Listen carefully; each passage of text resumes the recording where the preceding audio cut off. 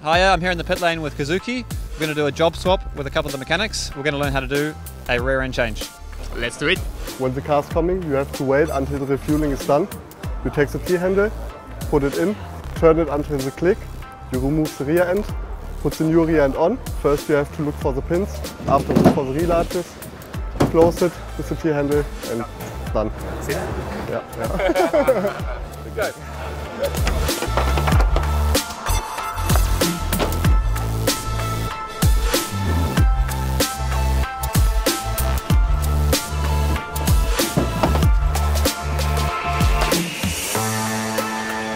So we've just finished the job swap, and the big question is, how do we do?